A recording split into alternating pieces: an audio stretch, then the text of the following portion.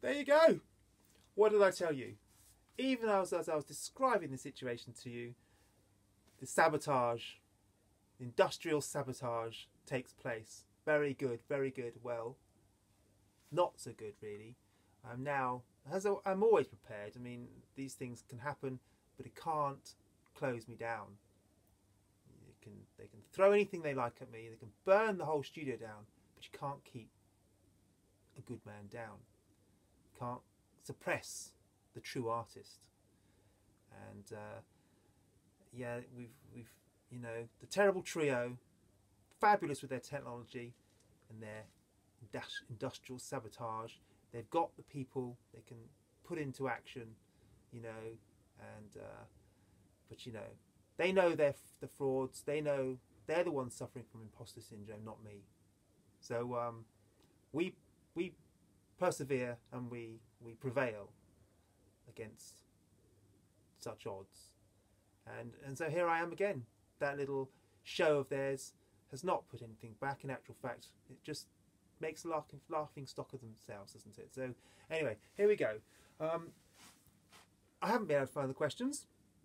And I suspect, as I said, well, we know why.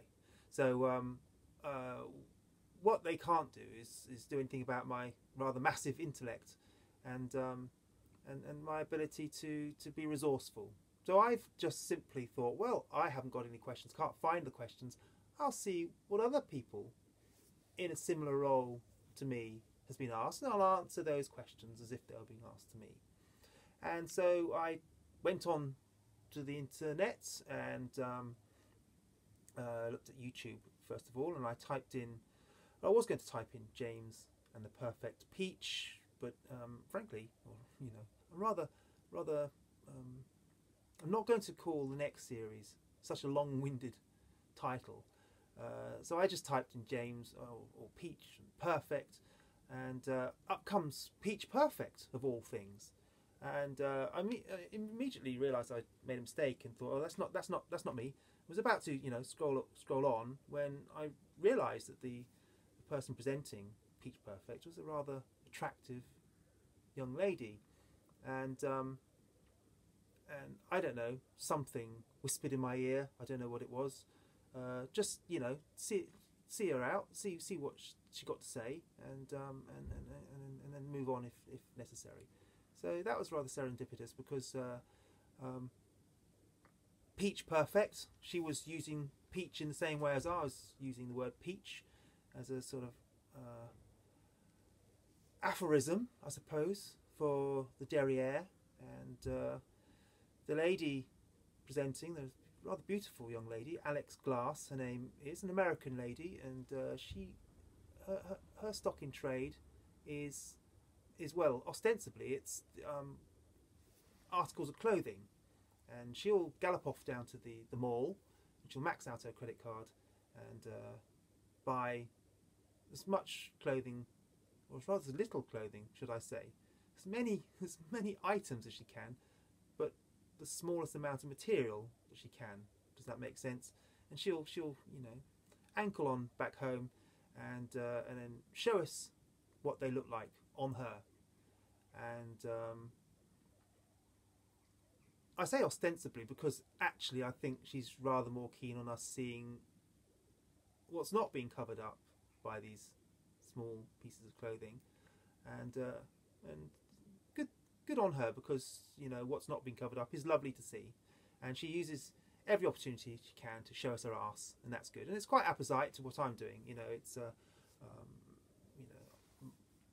my series was talking about my attempt to locate and then represent the perfect arse, and there she is showing what she believes, and I think many of us would also believe to be the perfect arse.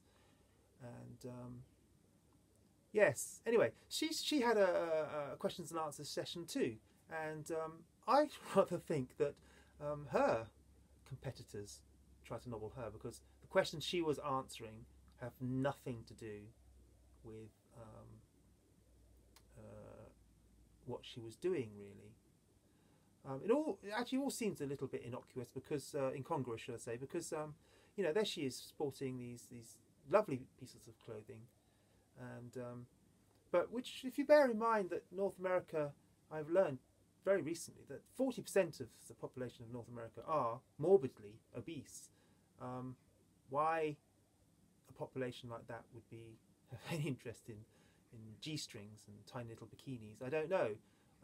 But anyway, she has a huge following, like myself, and it's not for me to you know, gainsay what she's doing.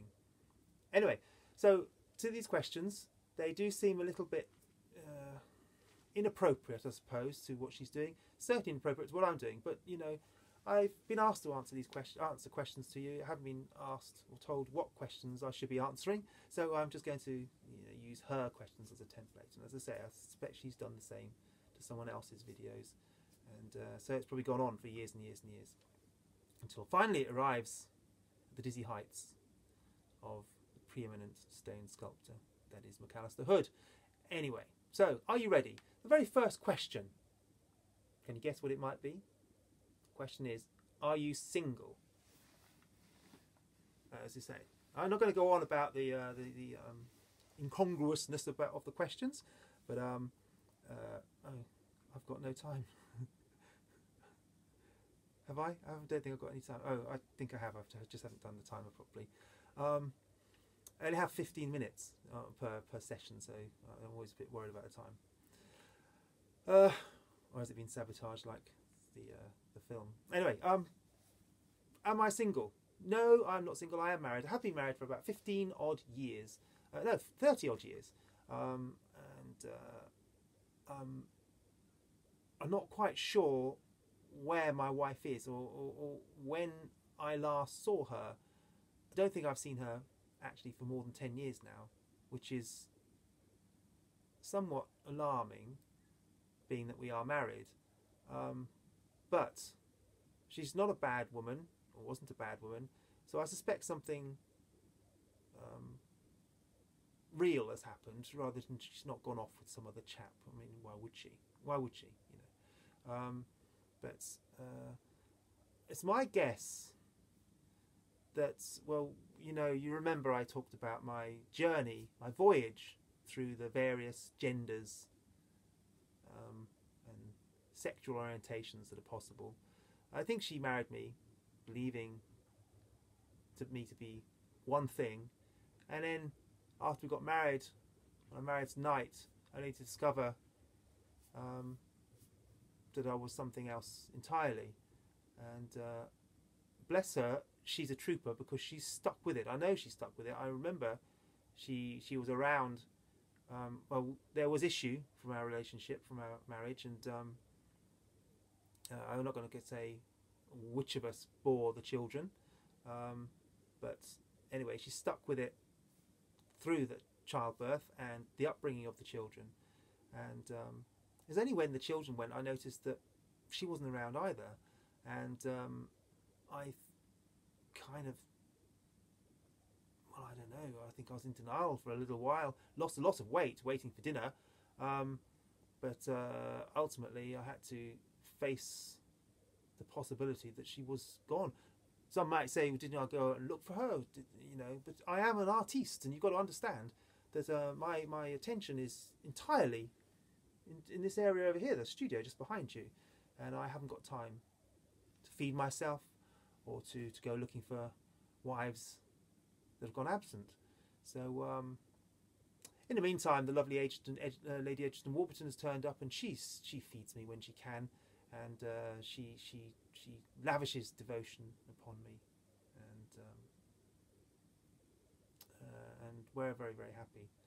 I'm imagining that you're probably thinking, well, what about the equally lovely Helen Sharman, who's, you know, been making rather a lot of appearances here in the studio? Well, that's for me to know and you to find out. You know, what happens, isn't it? You know, it's not for me to guide those things. I haven't got time. I'm an artist, and I have to apply my attention to my art.